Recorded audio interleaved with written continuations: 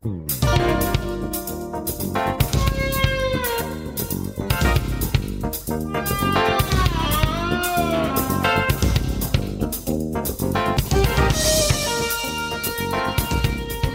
to The More Perfect Union, the podcast that offers real debate without the hate. Sponsored, as always, by BetterHelp.com. I'm Kevin Kelton. Tonight, Ward Anderson is off this week, but as always, I'm still joined by Greg Matusak. Hi, Kevin. I'm having a pretty good night, at least better than Benjamin Netanyahu. I don't know if you knew that one. Literally, I just got the text on this. He's been ousted from power, so I think I am having a better. I just had nachos.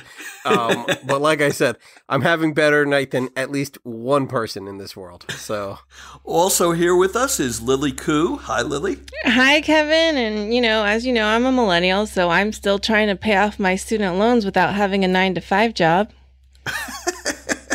It's amazing that people can do that. I'll tell you a story about that sometime.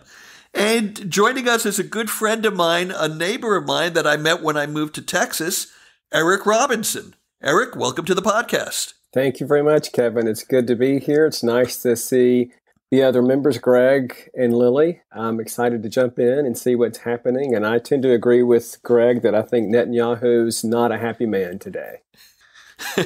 Anyways, I want to give Eric a little opportunity to tell us about his area of expertise, who he is, what he does. Eric, as I know, and I'm going to share with our audience, you are a professor of psychology at Baylor University, correct? That is correct. And you teach in the master's program. You don't bother with those undergrads, those sleazy undergrads. To some extent, I actually do teach undergraduates, and I teach in it's in the Department of Educational Psychology, which is always very confusing. My expertise is in school psychology. And so most people don't know what that is. They think, oh, you're talking to a school counselor, which isn't true. Or they say the School of Psychology, which isn't accurate either. So we're a wonderful group of people that are pretty invisible out there, unfortunately. But school psychologists work in the public schools with kids legally from 3 to 21 years of age, with special education students or students with special needs, but also with general education students. So I direct our specialist program, which is like a master's program, as Kevin said. I moved to Baylor in Texas my last stop was at the University of Kansas, where I got my PhD. So I'm a Jayhawk, but I grew up in the Carolinas. So if you're wondering about the Appalachia hick accent, this is it. The hillbilly, moonshine, NASCAR area of North Carolina is where I'm from. Cool. And one of the reasons I'm excited to have Eric on is his background in education. And Greg has talked many times about his background in is high school secondary education? Is it considered secondary? I've actually taught kindergarten through. I've actually taught college classes before. So someone gave me college classes for like 3 summers. I taught at a local university. And so I have a wide breadth. One semester at college, so we're all college professors. Well, they didn't call me. I was a visiting. No, I'm not a professor. Trust me, not a professor. So yeah, I've taught like you name it. I've taught it as far as music goes. And I teach. I still teach privately. Yeah. But it's nothing like educational psychology. I mean, it's music. It's a lot of clapping. I teach kids how to clap. And Lily, other than the fact that you've obviously been a student, what's your background in education? I've actually been teaching since I was in high school, mostly kids in theater. So I've taught acting classes since I was in high school. So I have also taught special education students because a lot of them they had ADHD. And I would often be put with the students with ADHD because I have ADHD, so I knew how to have them pay attention in my classes. So I would just use methods on them that I knew worked on me. What methods worked on you? They were fine in the actual part of the classes where we would actually be doing scenes. It was the part where they actually had to sit and listen for a whole lecture that would go on for about 30 minutes to an hour. And so I would I would ask them to create a story based on what they heard in lecture and tell me the story at the end of the class. And if they were having extra trouble paying attention, to wiggle their toes in their shoes while they were sitting in their chair. And that helped them stay in their seat. And everyone was so dumbfounded. How did you get them to not run around in class? They were running around. They were just in their chair while they were doing it. Wow. It's great. Sounds like a great strategy. Yeah. I was also going to say that is it accurate, Greg, to say that you're a music teacher? Is that true? Yeah. From Miami University, the real Miami, the one in Oxford, That's Ohio. right, the one in Oxford. Actually, right. we have one of our current students is a graduate of Miami. Yeah, love and she honor. came down to Texas. I will tell her. But it's interesting, both of the topics you both brought up, that your professions, because when students with special needs are in the public schools are often kind of put into the, quote, regular education classrooms, or we hear mainstream was a word we've heard in the past. They're often tested out in like music classes and theater classes and art classes. So I'm assuming, Greg, you've seen a high number of students with special needs come through, because that's kind of one of the first places that schools will see how kids do outside of a special education class. It's funny because I've been teaching long enough that it's now coming, of course, back then, but 20 years ago, they were taking special needs students out of my class and using that time for extra, time with tutoring or whatever, because they didn't feel like music or art or were beneficial. It was always a struggle, and now it's, of course, like you said, it's pretty, this is where it works out. But 20 years ago, music was like one of the first things they cut. And of course Jim wasn't, because, Jim, don't get me started on that. Eric, you had a thought.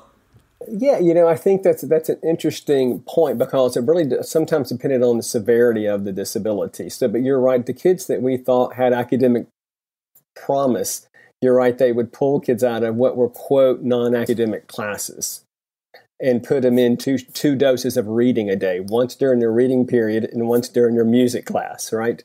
Yeah. But then the kids that we thought were more severe, what we call intellectually disabled today, we used to call them mentally retarded years ago, but the intellectually disabled students, when they would try to see how they could socialize, they would go to music classes and art classes, again, to not disrupt the, quote, academic courses. So you were kind of the test case on both ends.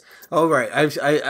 I know everyone thinks that I'm the spring chicken, like that Lily and I are the millennials. But I'm older than I look, and I've seen it all. My uncle, who grew up in my house, had Down syndrome, so it was something I always fought for. It was something that I was very used to. It was something I felt comfortable, so this was something that I thought should be included. Music therapy was. I didn't go into music therapy, but it was a route that I thought about for a little while, but then. I've always loved teaching. That was without a doubt. Like I said, I still teach privately just to keep my, foot in the game. Foot in the game? Is that a thing? Yeah. Well, no. No. Now I'm just making up stuff. Foot in the door, maybe. You're not putting any balls in any hoops or anything. You're putting your balls foot on the court a little bit and then running off the court. Yeah. Running off.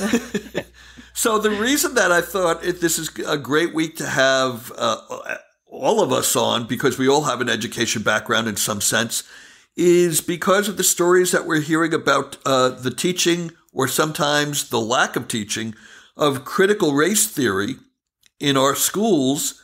Apparently in Texas, where Eric and I live, there's been some backlash, and the governor is trying to, or maybe he already has, signed a law that would make it illegal to teach critical race theory. Is that right, Eric?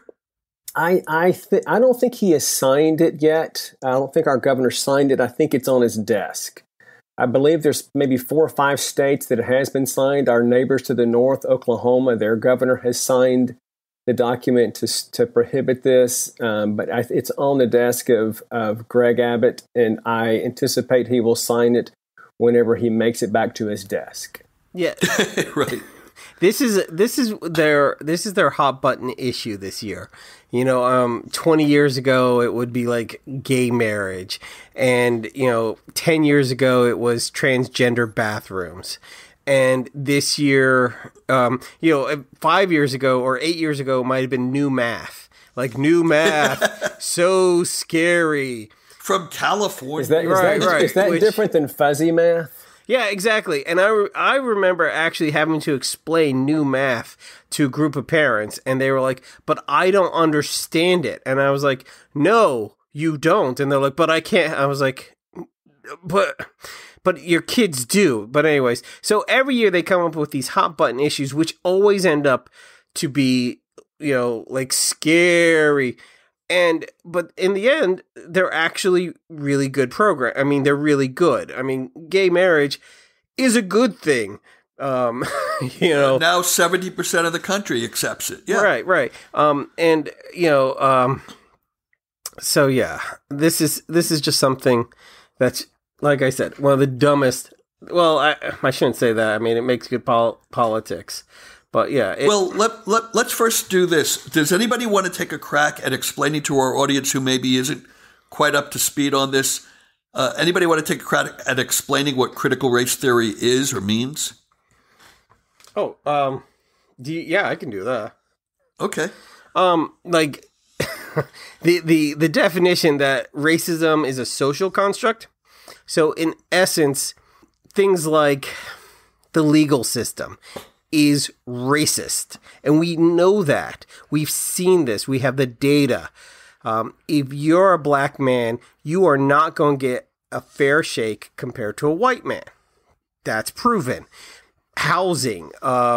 If you have a traditional black name and you are trying to rent from a co-op board, okay, and you put that in, you are not going to get a fair shake as much as a traditional white name. Hiring, all these things. These are traditional social constructs, okay? Right. And these are all inherently racist in America, okay? Even dating apps. So I think the way I synthesized it down in my mind is, if you believe that there's systemic racism, you believe in critical race theory. Well, it's kind of a gimme off where a lot of people say, well, I'm not racist. That's fine. And they say, well, I'm not racist, so there is no racism. That's your typical conservative. I treat everybody the same. I don't see color, which is a horrible thing to say. So they get away with saying, so there is no racism. But the problem is, there is racism built into these systems. Okay. Exactly. Okay. People are not getting promoted the same. And it's not a question of, well, that's just how you see it. Tests are biased because they're written predominantly by Caucasians. Right. That type of thing. The biggest issue that we're seeing with this, the backlash, well, we can talk about the backlash, but that's pretty much where we're coming from. Okay. And it's a theory, because it's critical race theory, is that a lot of white people are afraid that it's anti-white, which it's not. It's not that white people are keeping people down. It's just we need to do better.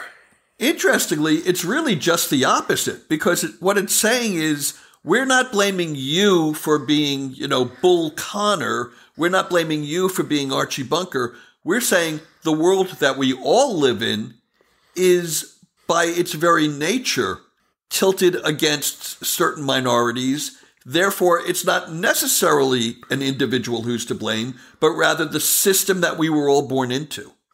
Right. Does that make sense to you, Eric? Yeah, no, I agree with that. I think, though, but I think one of the issues is that who has built this system in our country, and it's going to be. I think Lily did. Okay, well, I thought she probably did, but millennials. She looks like a builder. It sounds like millennials. They do a lot. Yeah, but I think it's the system is that white people and primarily white men have built this system. So when you go back and look at public policy, legal situations, as Greg described, those are ultimately decided by a bunch of white men, typically. So I think that you're right. It's easy to say, if you understand it, that this is a systemic issue that we all need to acknowledge. But it has become kind of a flashpoint between conservatives and liberals. And I do think it's kind of a conservative, kind of a litmus test. If you're in the camp of the conservatives, you're not for critical race theory. If you're not in the camp of conservatives, or however we're calling them today, whether they're conservatives or Trump people or not, we can discuss that too. But if you're definitely a Trump person, you're probably anti-critical race theory. And probably, again, don't know really what it is. And it's kind of hard to define. I think Greg did a great job, but it's a little nebulous at times in how people interpret it. But it has become a buzzword or catchphrase for people to say this is an anti-white theory and do not teach it in schools. Now, Lily, you're on the podcast with three older white guys. You don't fall into that category. Do you have have we missed anything on this particular topic? The reason why I think it's incredibly important to educate everyone about how race incredibly impacts different demographics is because if it's not taught in the school system, you can't assume that it will be learned. Growing up in a melting pot myself, I was fortunate and privileged enough within my family to learn how race impacts. And just by your skin tone, just myself, my skin tone fluctuates dramatically.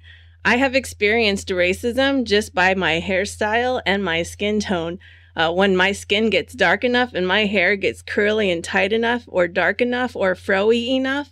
Just for our listeners who've never seen you, you identify as an Asian Latina American, correct? Yes, I'm Vietnamese, Puerto Rican, and American. And because I'm multicultural and multi-ethnic genetically, I fluctuate a lot. So I can be white passing even, but I can also look very, very non-white passing. And I've experienced racism, but I've also gotten away with things. So I've experienced it myself, but also within my family, I have people who are Black, people who are Puerto Rican, people who are Vietnamese, and people who are Latina and Latinos. So Latinx, I've seen it all, but that's my privilege of being able to see this firsthand and how it impacts people. Not everyone has that experience. So it's really important that this education is widespread throughout the education system. So people who are living in Kentucky or Idaho, or maybe have families who are completely white, or they don't have a diverse experience, can be educated on how their families are impacted, and how that impacts their ability to get a job, how that impacts their ability to even be accepted to eat at a certain restaurant or go to a certain venue. There's a lot of racism that isn't explicitly racism, or be accepted, to anything. So I do think it's very important. Yeah. But this whole thing that we're talking about it on our side, just definitions and discussions. I got into a discussion with someone and like Eric was saying, do we call them, the Trumpistas? Do we call them the conservative? We'll call them conservatives for now. And they asked me, they said, as an educator, are you being forced to teach this critical race theory? And I said, well, I teach music, so, and they're like, oh, so they're going to make you play jazz now or blues? And I was like, what are you talking about? That's not critical race theory. And he's like, I just feel like, everything's being erased, and, they're going to go for our monuments and our history. And I was like, that's not critical race theory. It's like they don't have a concept, and it's like all their nightmares. Oh, wait, they're afraid that they're going to become a minority, which sounds like a nightmare to them because of how they've treated, wait for it, minorities. So yeah, that was a horrible horrible conversation. He ended up calling me, I don't want to have to keep getting bleeped. And after last week's clip show, I swear a lot. So I'm not going to tell you what. Well, one of the things that's come up over the last few weeks since the anniversary of the Tulsa massacre is so many people saying, why was I never taught this in school? I know personally I had never heard of it until very recently. I think maybe a year ago, in the wake of the George Floyd murder, which we may talk about later, that was the first time I had ever heard of it. And I've seen person after person, either in the media or friends of mine or people on social media, saying the same thing. Eric, had you heard of it before? Greg, Lily, had you heard of it before? Which one? I'll go. Well, let's say the Tulsa massacre. Yeah. I will say no. I had not. As a white man, I had not. But I think one of the issues we can pick that up. I want to hear from the other two members here, but I would like to come back at some point and talk about kind of why I think this isn't being taught.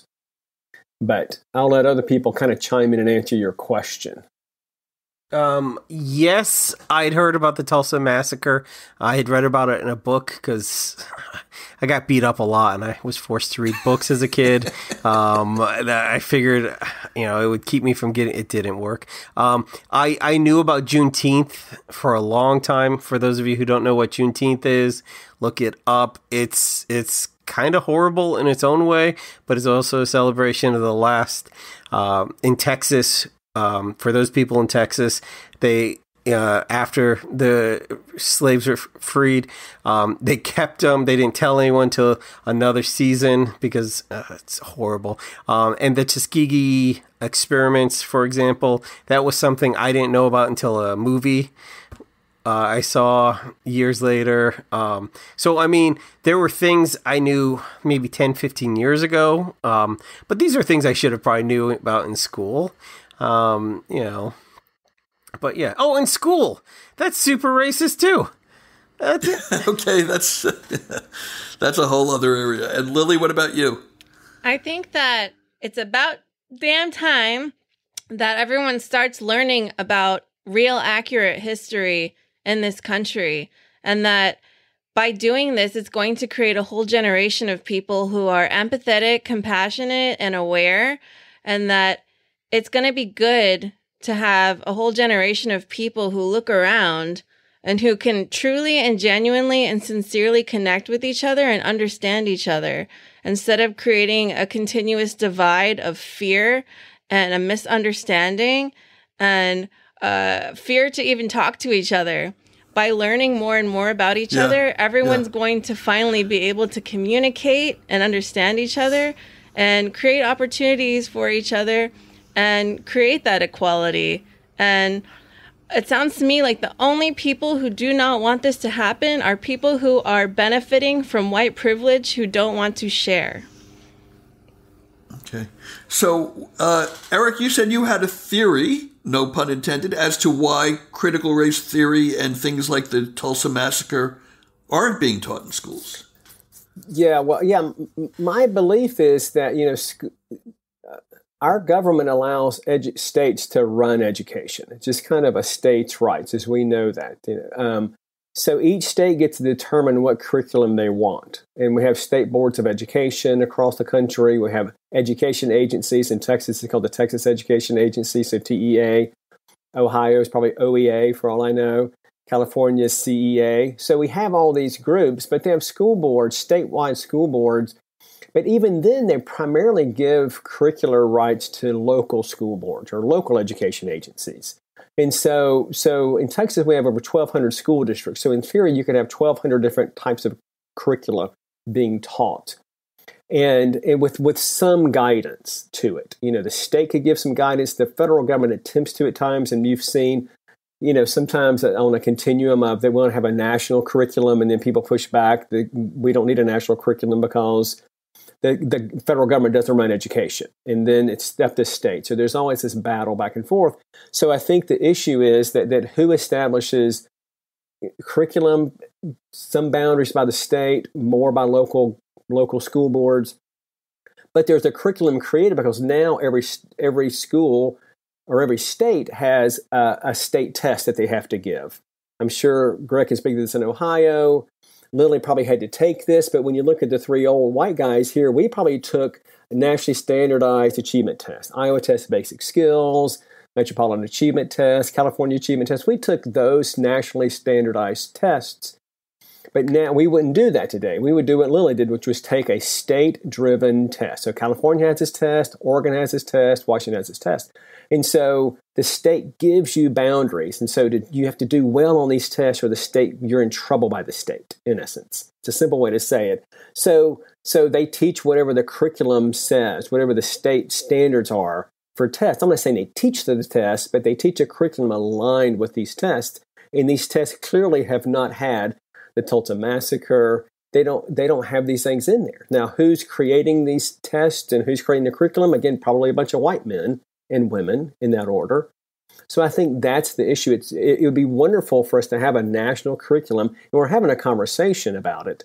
But with critical race theory, the thing I think is unusual, we have to pay close attention to, is that it's rare for governors to come in and try to tell states what they can teach and what they can't, because it's really up to the local schools. But it's very intimidating for a governor to sign a document to say you can or you cannot teach this in your state. So I think we have to pay close attention to this pushback we're seeing, because this is, I can't say it's unprecedented, but it's very rare to see something like that. You know, the other thing that you may not have mentioned is the school book industry also has this huge effect. You mean the textbook industry? Textbook industry, yeah, right. Because we always want to go, and it's difficult. No school wants to build their own textbook, and so we have to go with, well, this is the book that we're all using and whatnot. What's kind of interesting though is a lot of textbook people go with, I don't know if you know this, the Texas, because Texas is the largest one. Whatever Texas is teaching, whatever their curriculum, they change and they will go with that. So Texas pretty much dictates a lot of what the entire country does. And thereby market forces. In other words, you're saying they will sell more textbooks if they please the market with what's in the textbook, and they're not as interested in about being factual as selling textbooks. No, they have to be factual. Okay, that they are important, but they will take out biased in terms of what they decide to cover. How much weight is given? Okay, like they may say, "Oh, by the way, there was this thing that happened in Tulsa." And just maybe a sentence, okay? And it was bad. Right, if that.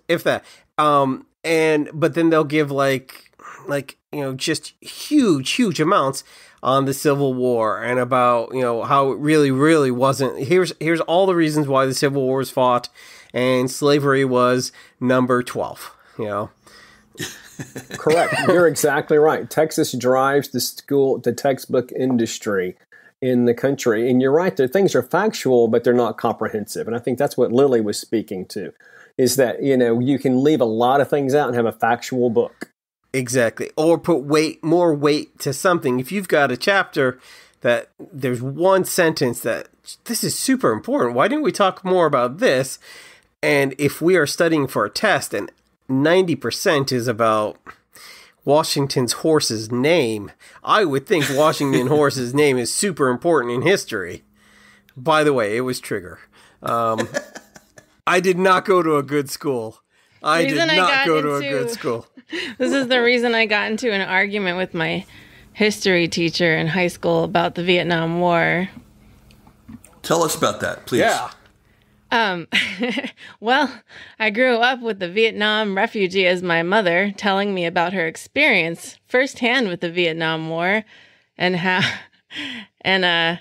it wasn't lining up with what I was learning in history class from my teacher about the Vietnam War.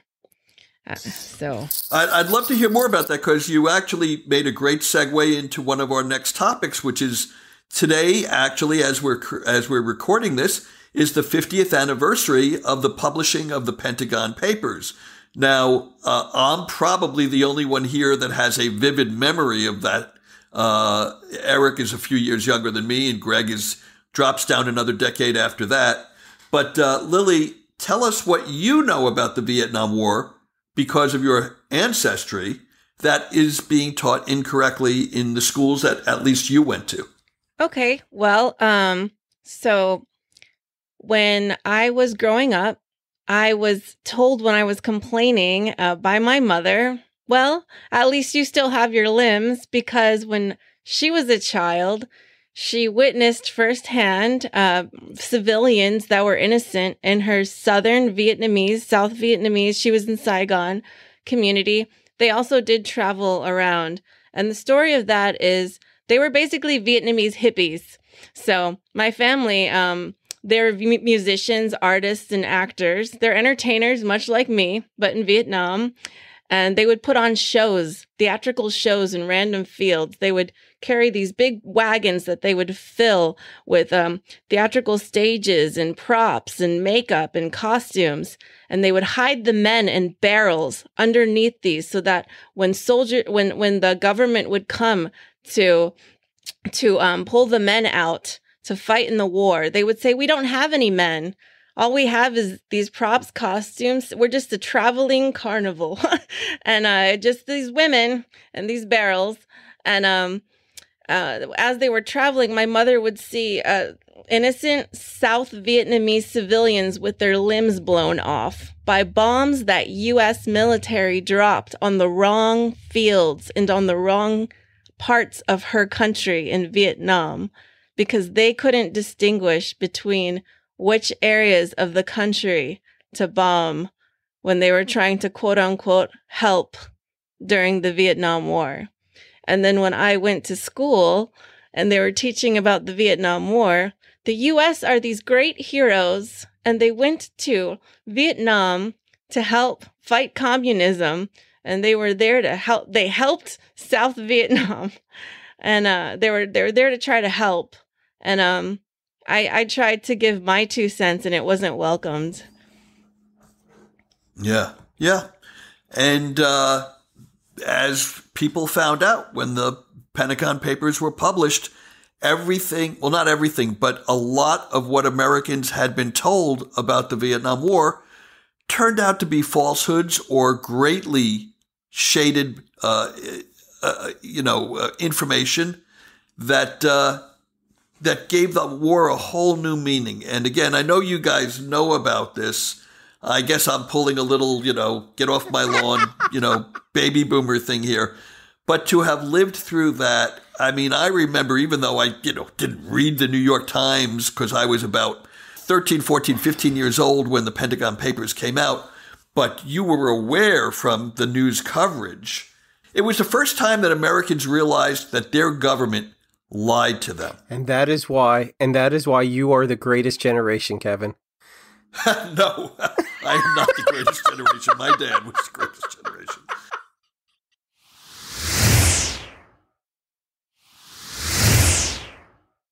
But anyways, let's move on to other stuff that happened in the news this week.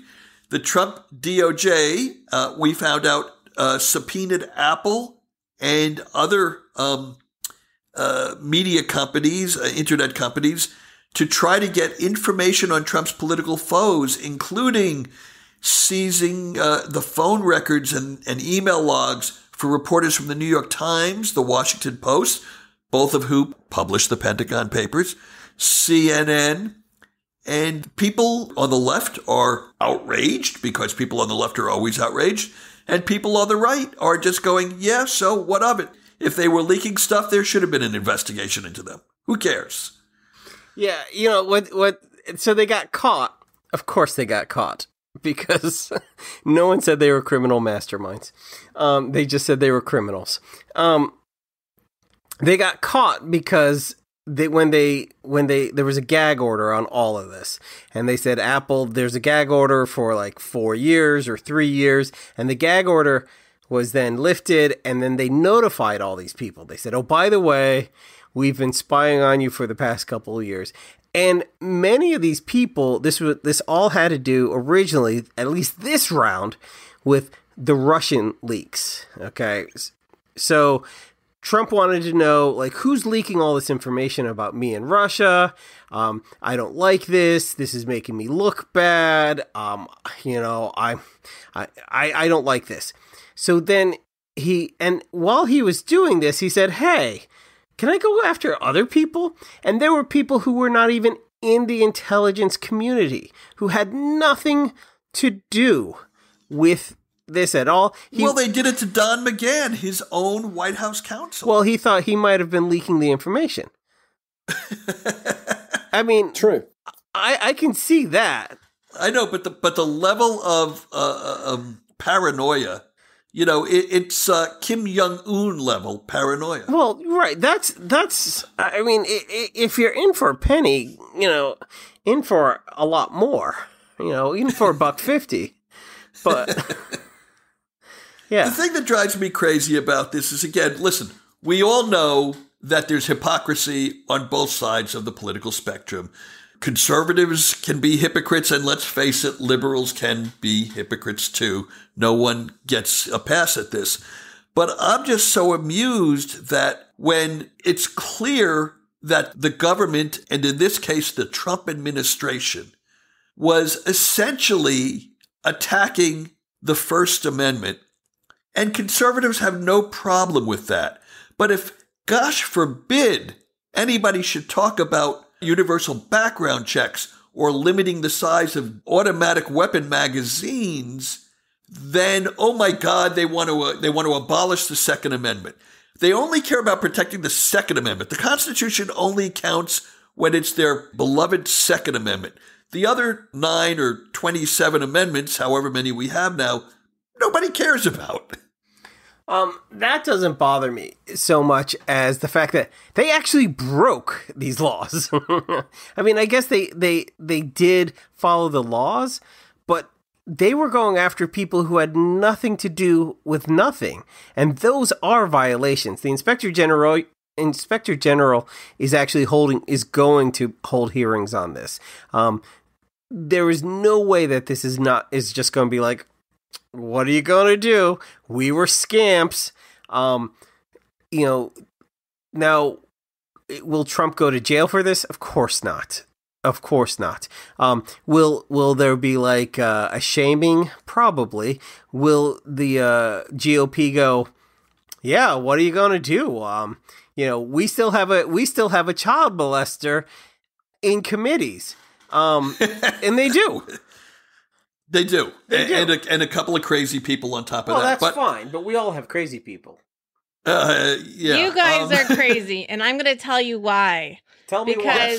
Because you guys expect a man who spends millions of dollars on golden toilets, who bought those golden toilets with money he got from scamming people, who got fake degrees from a university under his name.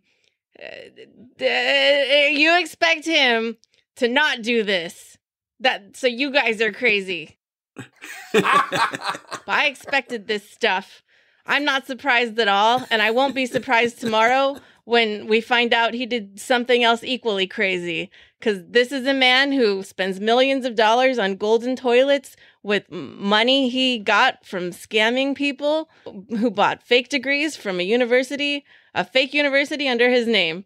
So you guys are crazy. Eric? I agree with you. I think, my hope was, I think this was, this guy was a grifter and has been a grifter his entire life. And if you paid any attention, you knew that.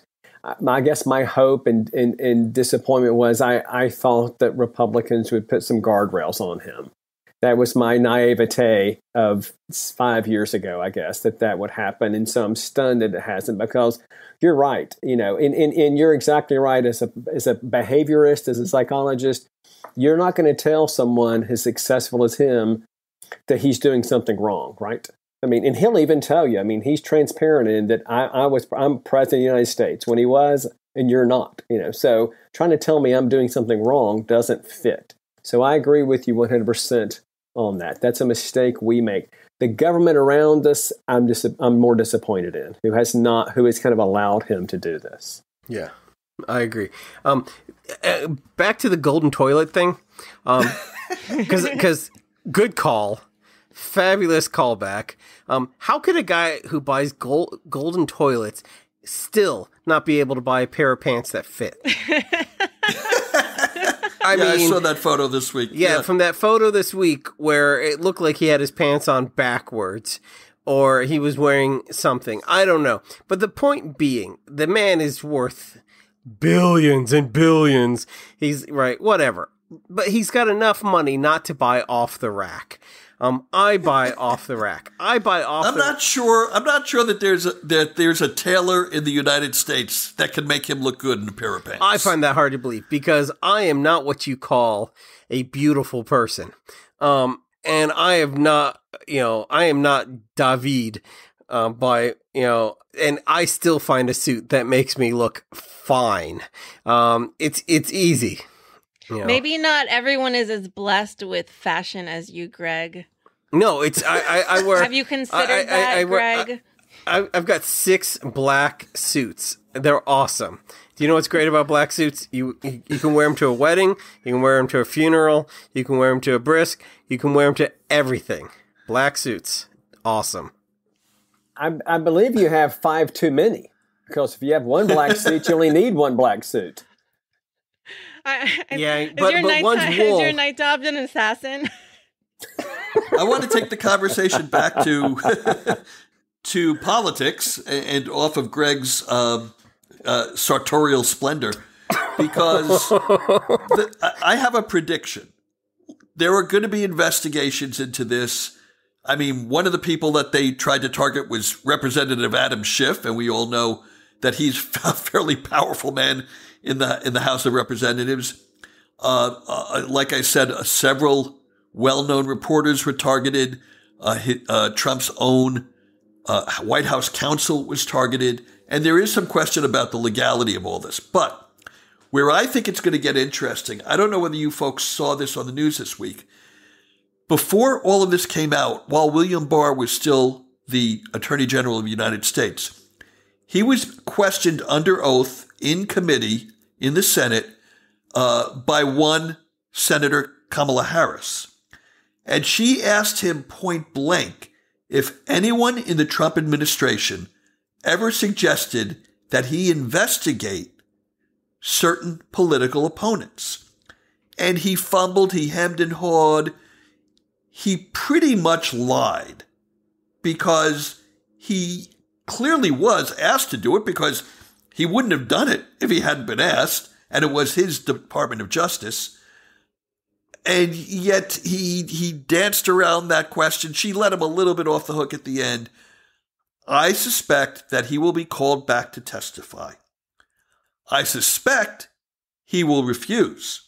I suspect they will then subpoena him because they can. I suspect he will then claim executive privilege. Now, here's the rub. For the first 230 some odd years of this country, executive privilege could only be exerted when you are working for the president. Donald Trump is no longer the president of the United States. So most lay people and many attorneys would say executive privilege is not a thing if you're the former employee of a former president. I suspect that William Barr is going to say it does apply because there's no place in the laws or the Constitution that says that it doesn't. And how do we know that he won't be the president again someday? And I think that case is going to go into the courts and possibly to the Supreme Court. And if my hunch is correct, and if Barr prevails, it will rewrite what executive privilege means in this country. So that's just a prediction. Do you guys think that I'm wildly off base, or does that make sense? Let's hope not. We don't want any more golden toilets.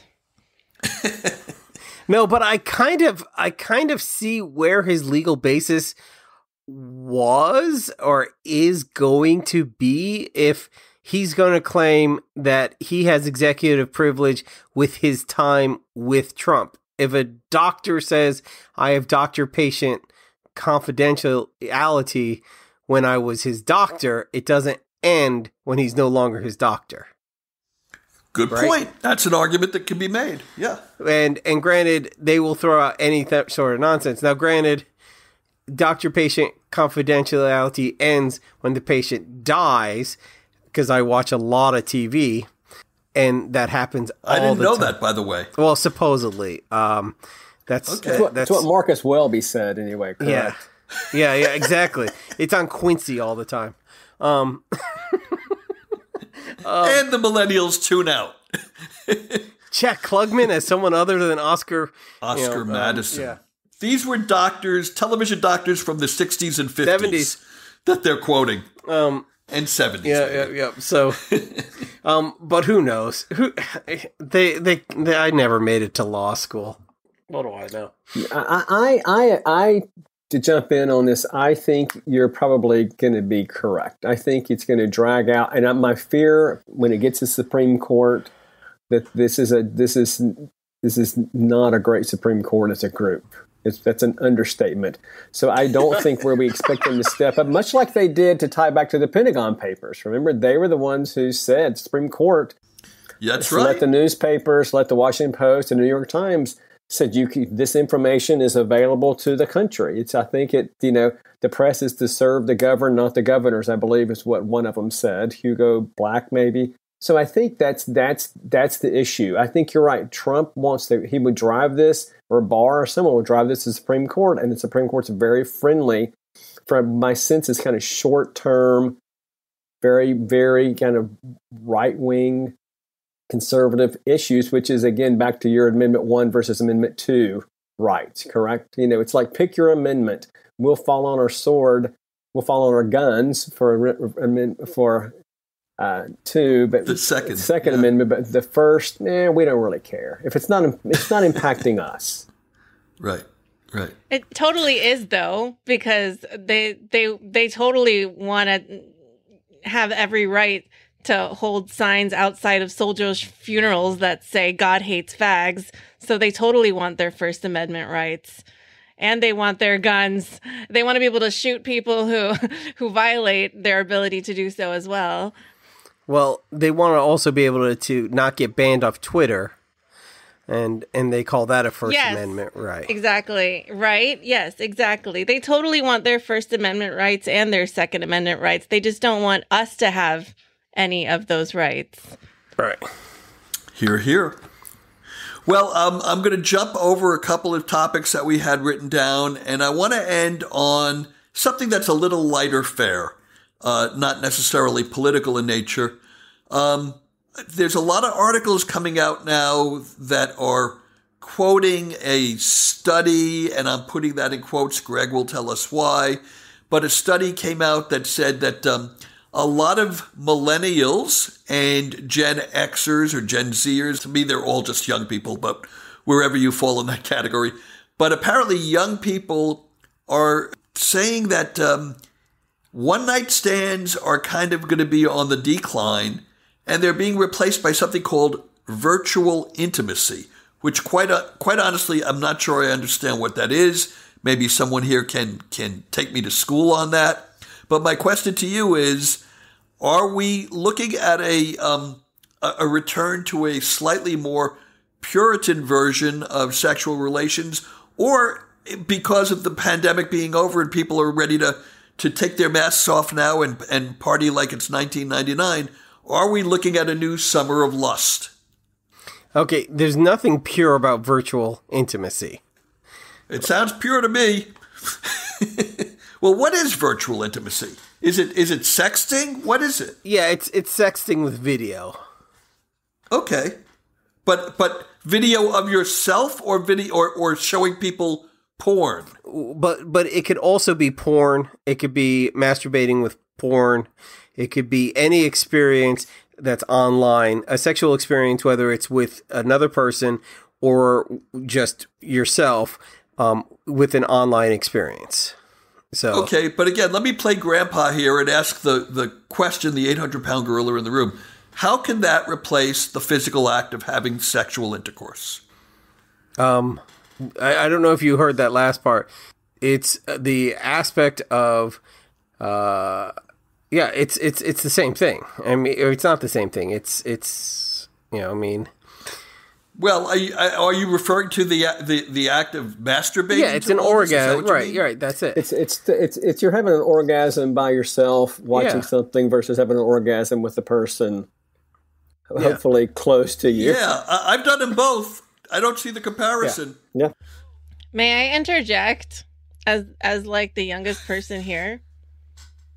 I know you can always interject. I know for a fact that there exists a vibrator that a person can wear, and that it connects to a cell phone app, and that another person can also wear the same brand of vibrator, and that these two people can have sex from anywhere in the world with each other. That's awesome. Through their cell phones. And they can also video at the same time and chat at the same time and hear each other and see each other.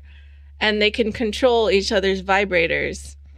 So you tell me if that's real or not. Well, it's virtual at the very least. Okay, that's another level of, I would call that another level of masturbation. But you know what? We could get into semantics. It's also a physical, a satisfying physical act. And there's different types of vibrators and sex toys too. This is just one kind. I mean, you can have them in different versions and for different, styles. There was a study about 10 years ago, I think maybe a little longer, about the effects of pornography and high school boys. Okay, and no, it didn't. They didn't go blind or anything like that. But what they were finding out was that a lot of boys weren't asking girls to prom. I mean, they just weren't. And a lot of boys weren't dating because their expectation of not only relationships, but of sex itself were just so unrealistic and not real. Okay. And when asked, they were like, why would I spend $20 on a date when, I could date a girl that looks like a high school kid? And they were like, but you're in high school. And he was like, right, exactly. When I could go home and masturbate to, whoever, and they're like, it just seems so much easier. And that seemed to be a problem. I mean, the numbers in the study were just ridiculous. It's made it seem like it was like, this is going to destroy America. It was like the Reefer Madness study of like 1920s. Now, I don't think porn is destroying America. I don't think, but it is something. I have talked to people who have told me that their high school years, they didn't date anybody. And no, it's not me. I didn't have the internet in high school. I didn't date anybody. I dated. I mean, even I was in the marching band. Of course, I dated people. Marching band was crazy. I was a drama geek. Of course, I dated people. Yeah. The arts were crazy. It's just like Libido City. We're the dirty librarians of high school. Oh, it's just the worst. But I've talked to people who are like, I didn't date anybody because, it was just seemed like a lot of trouble. It seemed like a lot of effort and they missed out a lot. They missed out on a lot, it's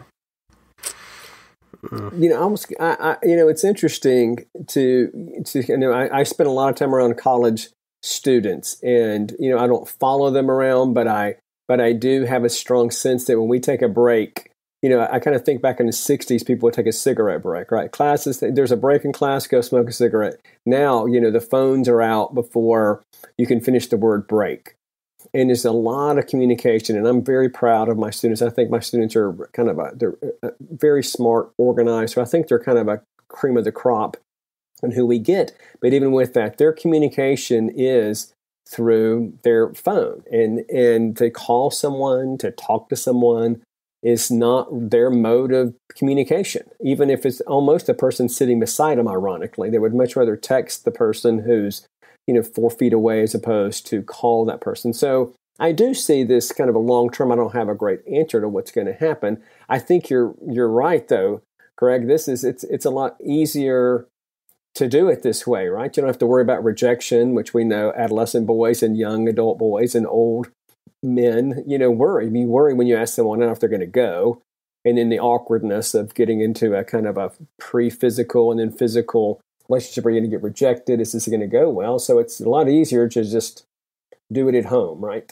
Right. And not have to worry about those dynamics. But there's something we learn in those too, right? We learn how to recover from rejection. We learn that you can ask someone out and they may say yes, and the excitement of that. So I do think something's missing in this part, but unwanted pregnancies is not one of them. Right. I do think, though, that whenever there's something different or new, people are always critical of something when there's a change or there's something different. And we're fine. We're fine. Things have always, when computers came out, there was, everyone was scared. We're fine. When phones came out, people were scared. We're fine. This is coming out and we're going to be fine. Yeah, I'm not denying that. I'm not denying that that's the case. I mean, with us, it was the television, right? When television came along, it was the end of... Oh, the boob tube. Oh, my God, it's going to melt your brain. Absolutely. Yeah.